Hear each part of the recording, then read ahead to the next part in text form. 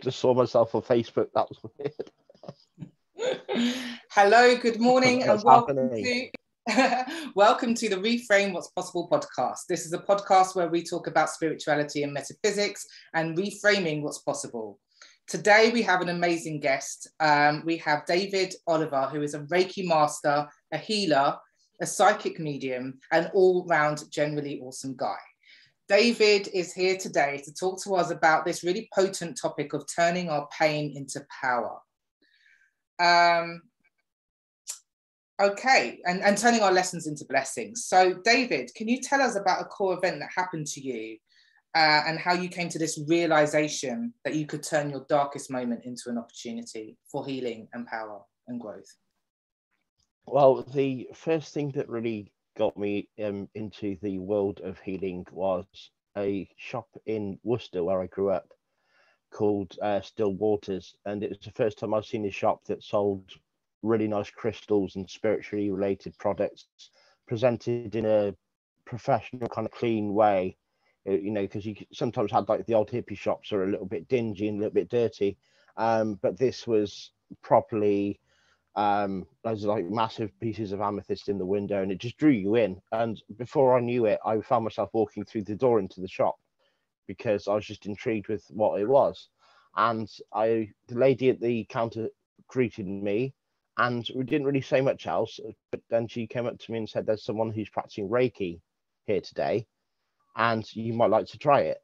And before I knew it, I put my money in her hand and I walked down into the room, um, introduced myself to the practitioner and lay down and let him do his work. I just lay back and shut my eyes, and the feeling of the moving of the energy around me was tangible, and I was happy to let him do the work. And then once he'd finished, I left the shop, said my thanks and goodbyes, stood out in the corner of the kind of courtyard area, and felt the sun on my skin. I felt my feet on the ground. I felt light. My head was clear. I just felt absolutely amazing. I never felt anything like it. And I knew that it wasn't because I expected anything, because I knew nothing about Reiki to begin with. So to feel that change in me really made an impact and made me realize how different life was compared to what I'd experienced previously. Well, what had you experienced? So What had you experienced? What were you in pain when you walked, when you were guided to go and get the healing? Were you suffering? yeah, I was in a state of, I suppose, shock and depression. 'Cause my mother actually had passed away about 6 months before, and I felt like I was, the best way to describe it is like I was in a bubble. I didn't feel connected to the world around me at all. I felt like I was in this space of my own that I didn't want to be in, but I kind of accepted that I was in because I assumed that it was just the grief process kind of keeping me. I'd almost say it was keeping me afloat because I didn't feel happy, but I didn't feel necessarily miserable to anywhere near the point of not wanting to carry on my life. But I just felt very much in the middle to everything, and I was getting kind of fed up with it because I kind of understood why I was there, but I wanted something different. I wanted to feel real again because the shock of it was so extreme. It was such a out of the blue thing that happened. That I obviously I don't want to dwell on it too much because it's not a pleasant subject, but suffering bereavement is such an alien situation to be in because nothing can prepare you for it, and nothing can really describe how you're going to feel about it. And I know everybody has different ways of reacting to it, but I think there is a constant similarity within it where it just seems to wipe out your energy and your enthusiasm for things and your just general trust in life. I feel because it's something that it's going to happen to everybody eventually, but when it does happen, it's probably the one thing that it could ever happen that you really wish you could reverse, but you can't. It's happened and that's it. And I think that's the harsh thing about it. It's just no going back. So yeah, basically, I like I said, I felt so disconnected, and to feel reconnected to things in such a short space of time. It'd only been half an hour in the session, I think. But I actually felt better than I ever had, even before suffering that bereavement. I felt better than I had in my whole life because it showed me the magic that can exist in this world. And it's a lot of people doubt energy healing or spiritual things because they want proof on paper that it's real, and there isn't really a lot of scientific explanations for it. But the sensations I felt at the time, I could simply not deny. Right. And then a while later, I went back to the shop to actually have a look around this time because I hadn't had a chance to. And I was told that there was a lady who lived locally that actually taught Reiki and that I might be interested in it. So I took her details, I gave her a call, and there was another course happening a couple of weeks after. So I booked myself on that and went to the attunement. And the first day was explaining about the basics of it, what it did, why it was beneficial, and getting to know a bit more about it. And then we finished the day with the actual attunement process. And then we were able to practice on each other to get used to the energies and how it worked and feel it. And the lady that I was working on, I knew nothing about her at all apart from her name. And as she was laying on her front, and my hands, I put them. There's a certain process to where you put your hands. You start at the top of the head and work your way down, basically covering the chakras. But as soon as I got to where her neck was, my hands just got literally drawn, put in place over her shoulder blades, and there was so much energy coming out that the air between my hand and her back was thick with energy. The way I describe it is when you get two magnets to the same pole and they retract from each other, there's a bit of resistance, there's bouncing, but it's quite solid. My hand and her back was doing that. I tried to push down as far as I could. I got about an inch or so from her back. I let my hand relax and my hand literally bounced on the air. And that's when I was like, wow, I really understood the power of it and how much it had worked. Right.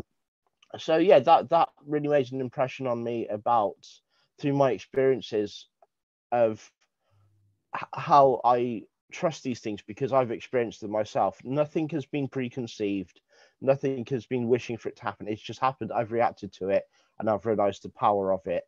And then the best way I can describe it is it added color to my life. Everything before was black and white, but this color filled in all the gaps and made me realize how special life is and how many amazing things there are in life, and that was what started me breaking out of the patterns that I was in and understanding that I could better myself and have a better life. And then as time's gone on through my experiences of what I've been through, it kind of inspires me to want to help other people to get out of those situations because I feel like I've done it, and not being in a confident way, but I'm no one special really in the grand scheme of things. But if I can do it, then I assume anyone else can do it, unless there's a real serious reason why they can't, because they don't have the capacity to, or they're still suffering constant situations that keep them stuck where they are. Then I believe that anybody can change the way they think and the way they feel about things if they want to. And that's the thing that I kind of wanted to lead on to is people have to want to get to that place and also learn to be comfortable when you're there, because when you're in a place where you're not happy, if you stay there long enough, even though it's not pleasant, it becomes familiar. And you can convince yourself that you're in the right place even if you're not, because your ego will get used to being in that thing and it will almost do whatever it can to stop you being able to break out of it, because it's like, well, I know this, I'm safe here because I'm comfortable with it. So any new experiences or new learning, it can be quite resistant to letting you change. So sometimes you have to push it a bit to get out of it, but with the right help and the right techniques, because energy healing might not be what somebody wants. So there may be psychological practices or more physical movements or activities to distract them from thinking about what they're thinking about, just something to break out of that cycle. But So whatever it is that you want to work. No, so what we're talking about there is really the multifaceted approach of dealing with trauma, and we've all experienced trauma. So how do we all start healing? We start, I guess, for me, and it's probably the same for you, that when you began your evolutionary path, when you began the path of healing, you began to look at all of the layers of the etheric body. So you were starting with the mind, where you start, and I know you're an NLP practitioner as well, as so am I. So you begin to use affirmations, you begin to be drawn to books where you get to explore your thinking patterns and start changing those. And then you start doing perhaps yoga for me and breath work was another way that I started to learn how to release stored trauma physically held in the body. What was that like for you? How did it it was mostly to begin with the feelings of things, because as time went on and as I used Reiki more and as my mind began to realize that it wanted to change and make and feel things more, to begin it was quite unpleasant because there was a lot of anger that I'd had and a lot of frustration, because there was a lot of questions of what if this had happened, what if that happened, things that weren't really answerable, but the brain wants to know because it's the way that, you know, you're in psychology works. Human beings like to understand things, and we're kind of told that if you don't understand it, then you're lost in things, and that can be frustrating in itself. And again, it can create those cycles which you can get stuck in. But I just started to use my Reiki to I tuned other people to it, and I put myself in that position of responsibility and started using my skills once I'd got to the Reiki master level to be able to teach other people and enjoy that experience from the teacher perspective. And it really is amazing to see people when they have that, go through that energetic change and are able to do it. I don't think there's anything quite like it. It's marvelous. And then my logic finding NLP was I spoke to a friend who once I did my second Reiki attunement, and I was so enthusiastic about it because it was the best thing ever to me. But he just didn't understand it and just wasn't really phased by it at all. And that made me think I need to potentially look into other methods that can still help people, but are easily acceptable to people that just don't understand or believe in energy work. So I thought I'll look into different psychological practices and see what there is. I came across the neuro-linguistic programming concept, found a company that offered it, and I kind of jokingly, you'll probably understand this, I think they NLP'd me into wanting to do NLP because the wording, the way it was presented was so attractive. And then once I'd been on the course and I understood the influence of language and everything that comes with it, I was like, that's clever. Yeah, but it was good anyway, but it got me into it. So yeah, it was interesting for me to learn NLP because it was, to me, it affirmed things that I did anyway. It seemed to me just an extension of the person that I was anyway. Because even before I knew anything about therapy from quite a young age, people have been quite comfortable to just come and open up to me and tell me things. But when I was younger, I didn't really have any advice to give them because I didn't have much life experience. And through the NLP course and through understanding the structure of the way that you take on people's ideologies and issues, and that you cater for what they need to get them to where they need to be, it was just a more advanced way of the way that my brain thought anyway. So it made me happy that it made me realize that the way that I thought and the way that I did things, I was on the right track. I just needed a little bit of kind of tightening up on things, and that's what it gave me. So it added a whole new element to me understanding my life, but I was also sure to not overanalyze things, because, you know, with NLP, you can be aware of so many different factors that it took me a good couple of weeks after I'd done the first course just for everything to sink in, because there was so much to integrate it into my life. But that interesting process really kept me occupied. And then once I'd had a few of those eureka moments of really understanding it, that again added to my quality of life, because I realized I had something quite powerful and very much fitting with me that I could use to help people and also go on to study. Because one thing I felt was when my mum passed away, I dropped out of education because I just wasn't in the frame of mind to do it. So I felt I kind of been left behind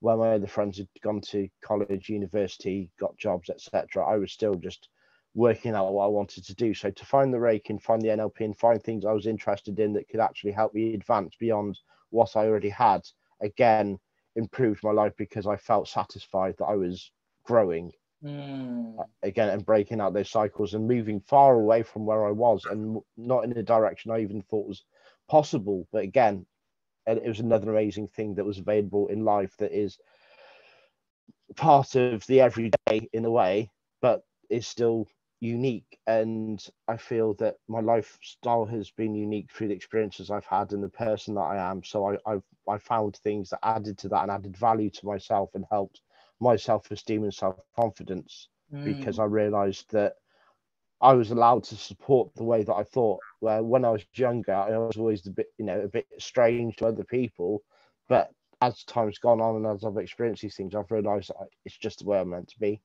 Absolutely. And I just want to jump in here because there was a couple of things you said which I thought was really powerful. So you talked about personal responsibility. And I think for me, what happened when I had my awakening and I'd come out of abuse and trauma and addiction and so many things, I suddenly realized I had the full power of one, personal choice, and the ability to change. There was the ability to change the way I thought, which would change the energy and what I was attracting into my life. I didn't feel like a victim. So there was this realization that we could like switch from blaming the external world to taking the full responsibility for our creation. And I think what you spoke about as well when you said when you weren't able to be in school and you felt a bit lost, and I think what you were talking about was like being dissociated and a bit numb. Yeah. And I guess what Reiki did for me, along with all of the other things, was it actually activated my heart to open. And I began to be able to get super present and super in the body. And when I was in the body, I was able to then start noticing and feeling, like you said, the pain, the anger, the frustration, which then guided me to do the shadow work, to go and do the inner child healing. And the key, that you sparked in my mind that I want people to be aware of, is the acceptance of all parts of ourselves and the healing of those wounded aspects. And once we do that, we step into some serious power. I want to ask you a question. How do you feel? For me, this is my philosophy that I was taught when I was awakening, and it's something that resonates with me. When you realize that Earth is a school for soul growth and evolution, how does knowing this shift your perspective?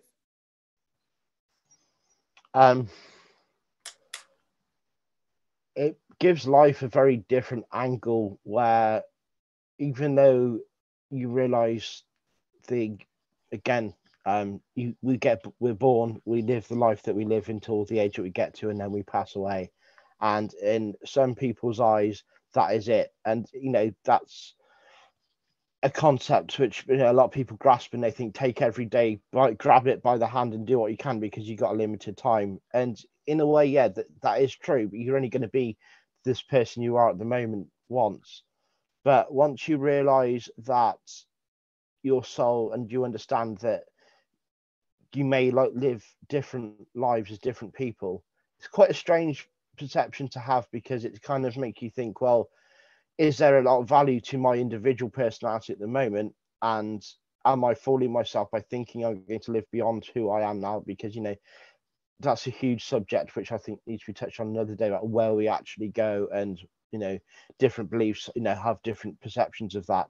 But through the beliefs that I hold, and I assume from talking to you hold, about the soul experience, the way it's been explained to me is that the soul will be incarnated as at this time as a human for us, or it could be as an experience of another living thing, like an animal, or a tree, or it's anything that can have different perspectives. Because the way it's been explained to me is the universe wants to experience itself through these different things and learn what it's like to be these different things, because it's like it's created all this stuff. It's like, right, so what if this happens, what if that happens?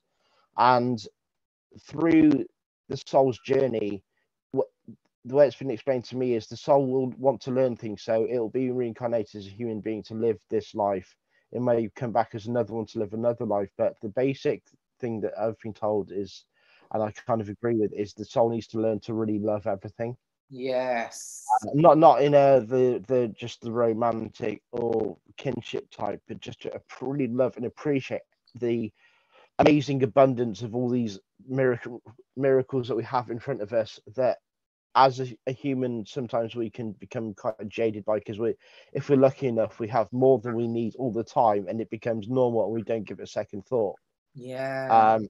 So again, having things like having sad situations like losing people and all being abused, being neglected. Yeah, it's horrible to experience, but it's an experience that the soul needs to have to understand what it's like to be in that position. Exactly. And then it gathers all this information, and then what I kind of agree with, and it's been told to me, is that eventually, once it's learned everything it can take that energy back to the universe in a package of like, this is, when I pass away, it'll be like, this was David Oliver, this is what he experienced, and then maybe my soul will have other stuff to learn, or if not, I I feel that it it will go to a different plane and maybe live a whole different existence that we don't even really know about.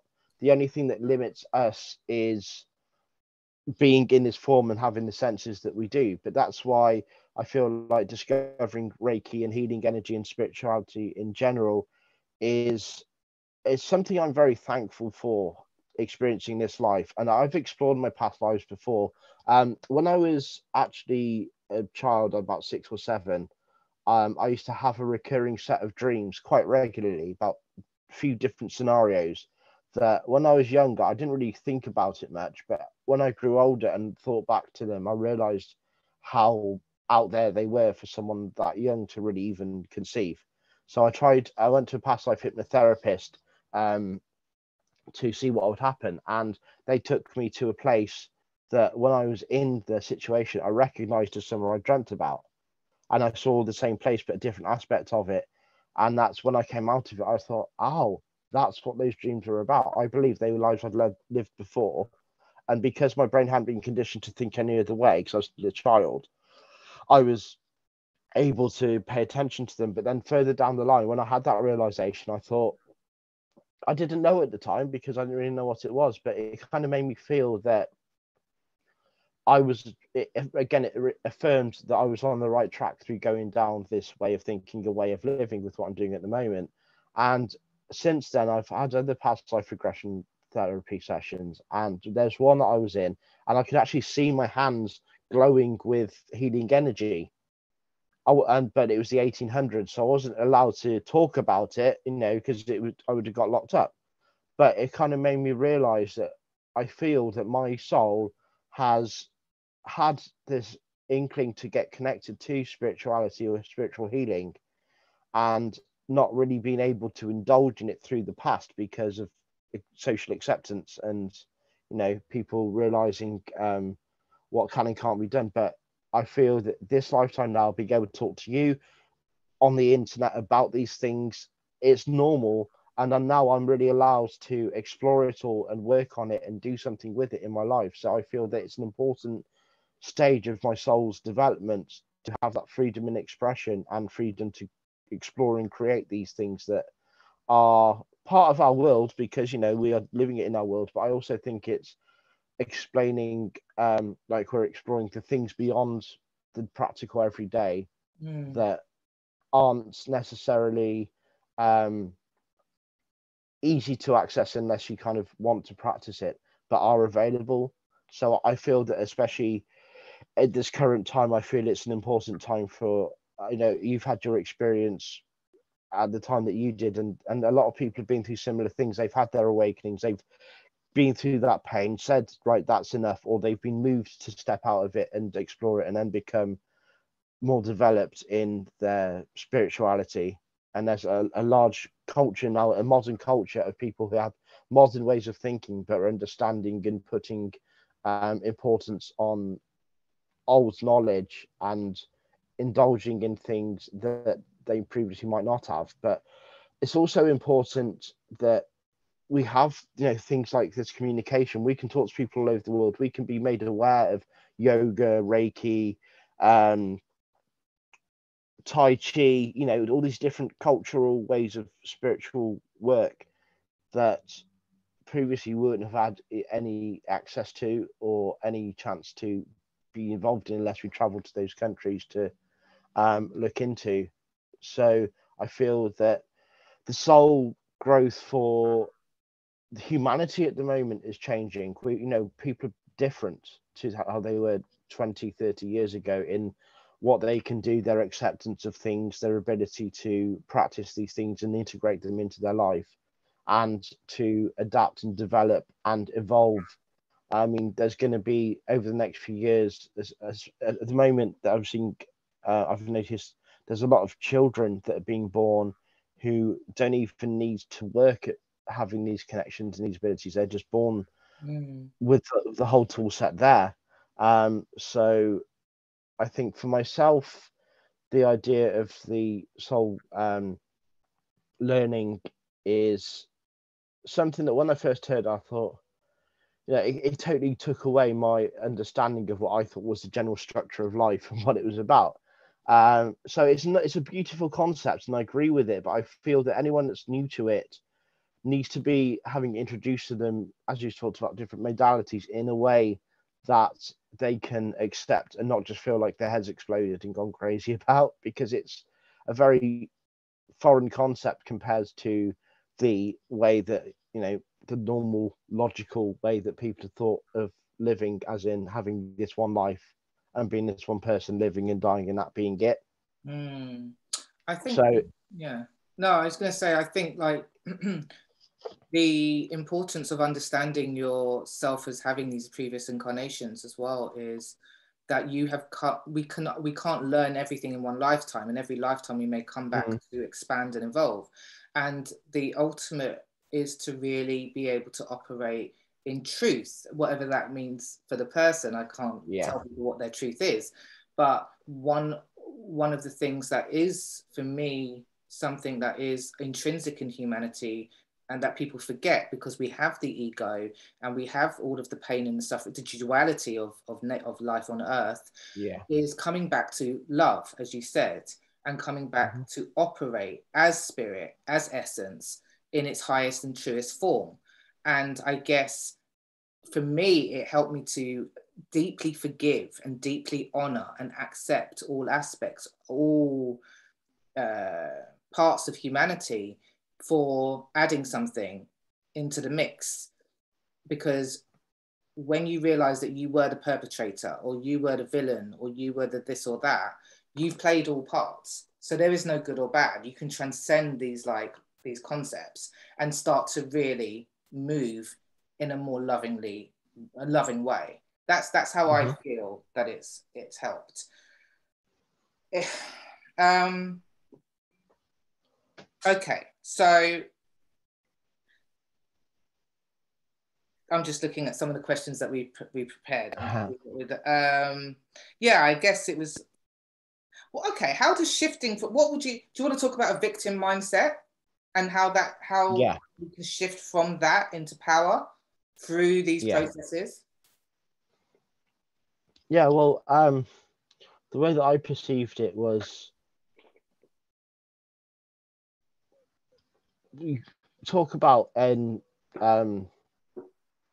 spiritual terms. There's been recently it's been the concept of the law of attraction, which has been presented in a way that, in a very positive mindset of, if you start to believe something, then if that builds up enough power and you send out the intention to the universe, or not to a specific person, but just from thinking it and thinking it loudly enough for it to be prominent, and then saying it, writing it, however you want to present it to the world, if it's done with enough conviction and enough belief and hope, then it can make it happen.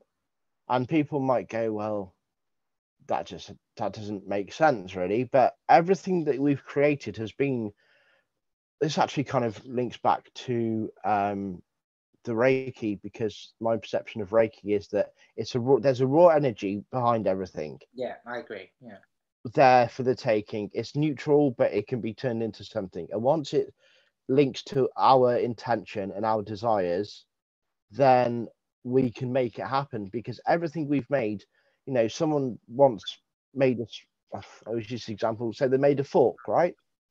And didn't have a name. It didn't have any, idea apart from what this person made. But he must have gone to someone and said, "This is a fork," and they go, right. I know it sounds simple, but everything had to start somewhere, doesn't it? Absolutely. And Yeah. it had to take another person to go, yes, that is a fork, right, and then tell the next person and the next person until it becomes a accepted part of life. So yeah, I don't want to go too far off track, but the victim mentality, it's more the opposite, where everybody's oppressing upon you. They're making you adhere to their beliefs and their actions and their morals and judgment and Mm, perception of life. Because we are taught within our society in some ways to be respectful of and subservient to people that are considered holding authority over us, yeah. because there needs to be, to maintain a general level of peace and understanding, we've developed this idea that we have rules and regulations or even laws to curtail things that people might want to do, because we have this idea of moral decency and fairness and respect for each other. um, so that can be sometimes distorted, Yeah. and people like there's people that I know at the moment who are suffering from a victim mentality because of the virus that's in the atmosphere at the moment. There is people who will not have, as soon as they were told to stay in and stay away from things, that's all they've done, Mm, and they have lived within however many square feet of their house and maybe their garden if they've got one, and not left that for nearly a year and a half. And they these are the kind of people that they're keeping themselves safe in their head, but they're also victims of fear, yeah. and they are suffering. Some people are getting completely ignored because they're not interacting with the world, maybe because they just don't have anybody that's aware that they're alive because they don't have any family or friends. Mm, Some people do have options to go out, but they are so petrified of the dangers of what's outside that uh, don't give themselves they don't let themselves do things, they don't get involved in things, they don't do anything that's healthy for them with regards to being out in public and generally interacting with society, or even getting the exercise or the food they need, because they're limited to what they've got that's coming to them. um so that mentality, it's not like they decided to put themselves in that, it's just created that, and they've had to do it because they want to feel safe and sheltered and preserve their life, but they're also denying themselves of aspects of life that would be good for them. But I think as they well, I have think to, what you're talking about is this lack of agency. So, like, when we're in that victim mode, we think that we're powerless. We think that we can't, there's no options, there's no solutions. We don't have our internal wisdom that will give us answers or guide us. We're not connected to that inner well of our inner master, the stuck highest in a intelligence. cycle. So you get stuck into Mm. feeling very limited, and really we're very expansive and there'll be solutions. So yeah, it's that lack of agency and finding to be more proactive, where we can activate that co-creative power with our imagination, with the wisdom that we learn, with our own trust in our own bodies, and and that kind of Oh, thing. All right, so thank you so much. We've got can one. I? Yeah, no, Sorry, Bill. I just want to expand on that. My situation of breaking out of the victim mentality Mm, was back in May last year. I, everything was shutting down. Everything was scary. I didn't have a job to go to. I didn't have anything I could do apart from what was in my immediate surroundings. mm. So I picked up my phone and I decided to write a poem. Nice. And I wrote the poem, and I was like, right, I'm going to send this out on Facebook. And the victim mentality kind of wanted to go, yeah, but what if they tear you apart? What if no one likes it? What if this? What if that? And I thought, I don't care. I'm just going to send it out there. I put a nice background to it. I sent it out to, you know, the will of the world, and it had a couple of people interact. And I realized I like this. This, even though I'm not doing a lot, it's making me feel like I'm at least doing something. And then that became a daily ritual, I suppose, if you Yeah. like. And then eventually, more people started paying attention. I discovered how many art and poetry groups there are on Facebook and joined a fair few of those and read other people's poems and shared mine. And then eventually, I had people asking me when I was going to produce a book of poetry. So I've done that, and now I'm developed. I work with another person who does digital art, and we're both spiritually um, Hi, Trevor. interested. Hi, Trevor. And yeah, I didn't want to plug things too much, but yeah, basically, it's led to that whole situation as well, and we've now got a business Yeah, talk doing about it. this. Of course. Um, well, I realized I wanted someone to add a good quality visual element to my poetry just to give it something different. So I asked a mutual connection of ours if they knew anyone, and they suggested Trevor. And then I contacted him and we spoke what we wanted to do, and it just seemed to hit off straight away. It was obviously the right thing in the right place at the right time. So we have now worked together. Um, Basically, my writing I've sent to him, and I've had to kind of be careful of how much I've sent him because there's so many different deep concepts that I feel that it sparks off so many ideas in his head that we have to be careful not to try and overwhelm things and kind of curtail the energy and the ability to create, because sometimes, I mean, he's mastered this through the experience, but sometimes, as you know, if you can have so many things going on that you cannot get anywhere, it's against that victim mentality. It's that overwhelm. You can be like, oh, what about this, what about this, and that's one thing you have to do is focus. You have to trust yourself and learn to focus it, and that's one thing that I've learned to do is with through the poetry. I blocked out everything that was going on in the world, felt what I felt, put it into words and sent it out there. And that's what people have connected to because they're experiencing similar things to what me, so they can connect with it. But yeah, it's with mine and Trevor's work, it's developed into more of a spiritual teaching and affirmation, I suppose would be the best way to describe it. I mean, you've seen some of the poetry that we've mixed with the art and you understand the collaboration. So it's been beautiful to develop a good friendship and to see my words given a pictorial representation and the fusing of the two together. It makes it very unique, and I feel the power behind it is very strong. So yes, it's another affirmation that um, if you work at things and you believe in yourself, things can happen that wouldn't even imagine, I and think then they can I think turn that's up, and it's amazing. yeah, such an amazing example. And I'm so glad that you mentioned it because it is that thing of acting on your divine inspiration, tuning out the external. Because otherwise we can get wrapped up in the fear, wrapped up in the noise, the energy of other people's foreign energy. You zoomed in and you were like, no, and you tuned in and brought forth your own creative divine expression. And now you're spreading love, you're spreading wisdom, high vibrational words, you're lifting the energy of people who get to read it.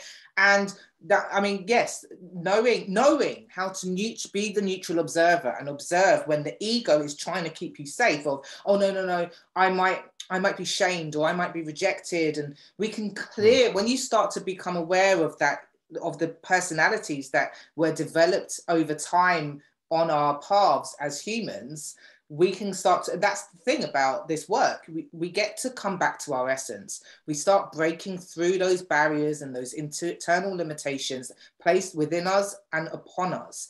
And that's what it is to step out of the victim mindset. It's to really say, I'm going to take full ownership and responsibility for my thoughts, for my behavior, for sharing my light and who I am and my gifts.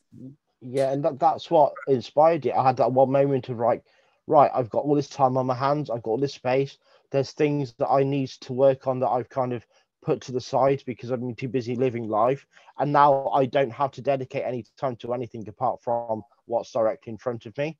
And from doing that and making that one decision, it opened a floodgate and it just grew and grew and grew. And I'm not saying it's that easy for everybody, but sometimes it can be that easy. That one simple thing, that one little spark can clear a path, and you can evolve beyond what that victim mentality can break that cycle, and you can go to explore other things. And sometimes, yes, it's unnerving and it's a bit scary, but it's like with this interview, as we were discussing before, the nerves of doing it. But once you get into it, and now once we've done this, I'm going to look back at it and go, well, that was awesome, wasn't it? The worries that you have sometimes are way beyond the actual reality of what's going on and the potential that it can have for good things. Well, can I just, And sometimes you have to let that happen. I've just managed to get onto Facebook. So usually, this is new for me as well, because usually I can't see the comments. And anyway, Yes. long doesn't matter about how I've got to see it. I can't see you. Okay. But Right. in response to what you've been saying, Andrea says the ego is comfortable in the misery of the known. So what you were saying, like familiarity. And also how that can keep us trapped and consciously going round and round in repeated cycles until we clear that subconscious, which is a lot of the work that we both do. And then she's also written, we are magnets of energy. Wow. Hello, David. Hi. Amusing, amazing topic. I love it. Glad to meet you, she says. Hi, Angie. Thank you. Yeah, no, that I wanted to actually talk about the idea of being comfortable in that situation, because everybody who lives a life, will listen to other people. Sometimes it's a bit of a dichotomy because we look to other people to teach us things and tell us things and, to lead us in certain ways. But at the same time, we want to believe that we are right in our lives because we live in our body every day. We like to think that we're doing the right thing, even though it might not be necessarily the right thing. But that's why people do horrible stuff, because you think, how can you do that? But somewhere in their mind, there's some kind of logic going, oh, this is what I should be doing. Hence, they act on it.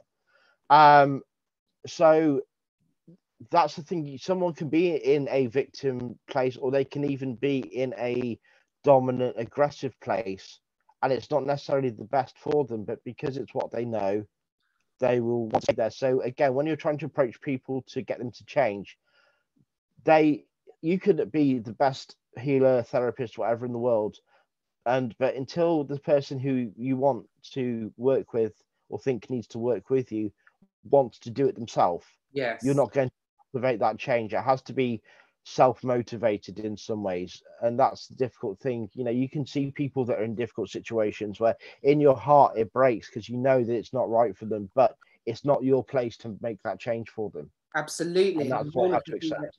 And the role of the healer isn't to do the work. The role of the healer is to remind or empower the person to step back into their own self-healing ability.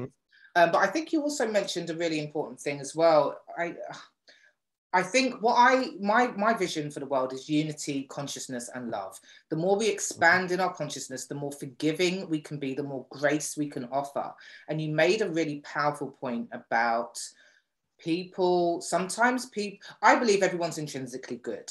And sometimes people will do very bad things because they're in a place of protection and they're being driven by fear.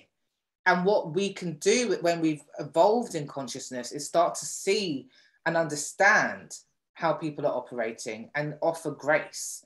And I think that's one of the ways that we can change the world. Rather than judging and saying, that person's bad, we can start to look at, okay, what trauma are they playing out and how can we help them through love, through loving action, and recognize when people are in defense. Now, I did it this week as well. I got into defense. Somebody said something to me and I was like, I got into defense mode, and but I can recognize it.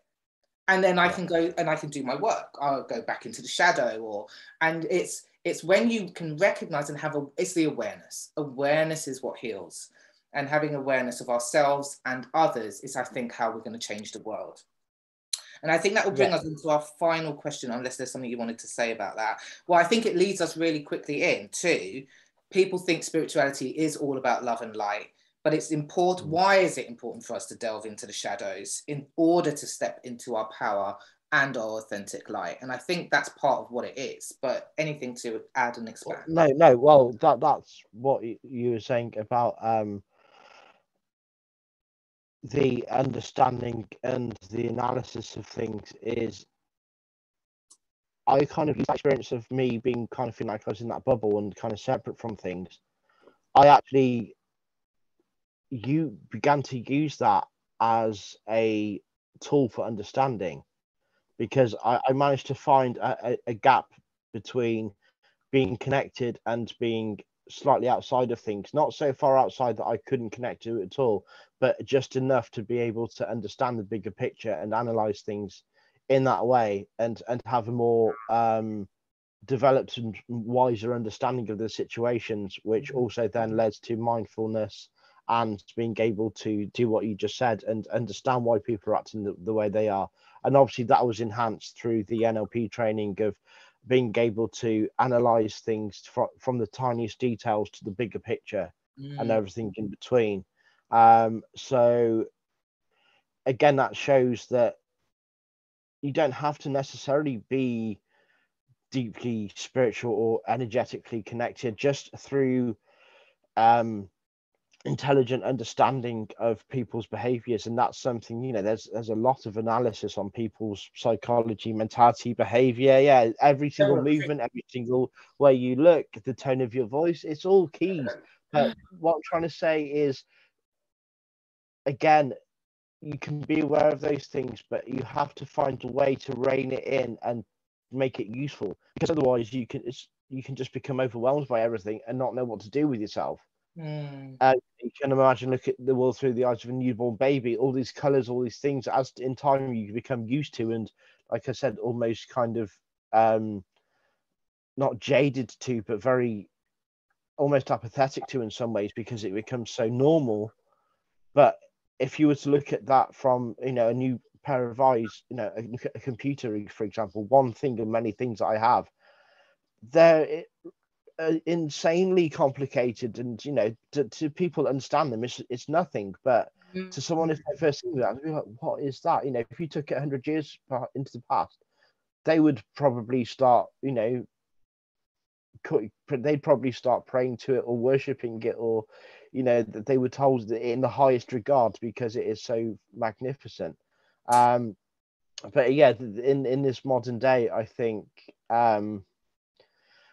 well, what we were talking before about how you were saying about furthering yourself and being content with who you are and what you're going through. That's what inspired me. Is I saw my friends going through these stages, as I said, of getting educated and getting jobs and stuff.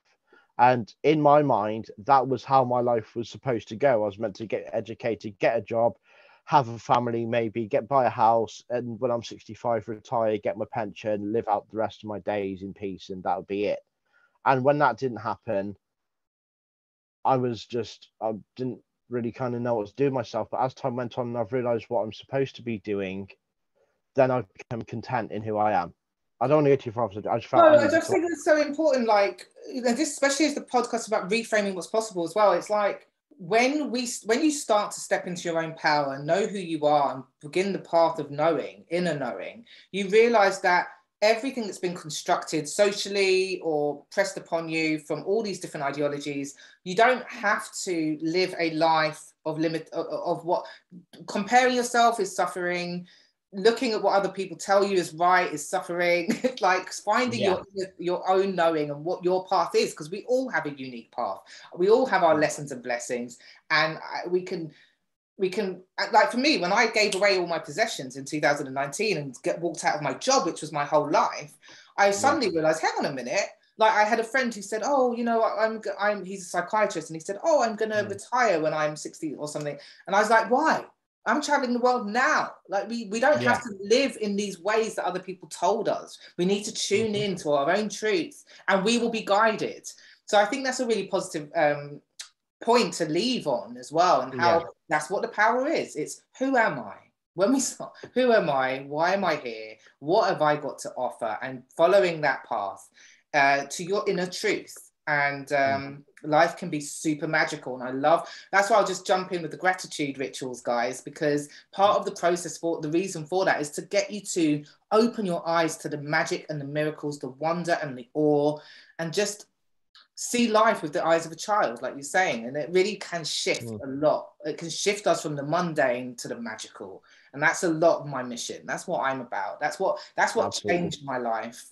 And ever since, and I have found such peace and such joy from having that expanded awareness. And so it's been really, really potent for me. Is there anything, an offer that you'd like to get? Is there a website you want people to check out before we wrap up? Yeah, the best thing I would say to get a general idea of the art that we've talked about, and also the work that I do with my healing and my psychic work, is Oliver-and-Barrett, BARRETTS.co.uk, and that's got the story of mine and Trevor's collaboration. It's got about me and some of the things that we've touched upon today in my path of how I've got to where I am, and also a variety of amazing art. It's got the poetry book on there as well. So yeah, have a look at it and just enjoy it. And we would appreciate, if people want to become customers, then yeah, we'd love to see the wall art being put in places where it should be. And yeah, if anyone just wants to get in touch and know more, then please feel free to do that, because And I'd also yeah, we're always happy to talk. Yeah, absolutely. So get in touch if any of that resonates. You want to check out the work. Also, just to let everyone know as well that I'm going to be doing my Reiki Master training with David.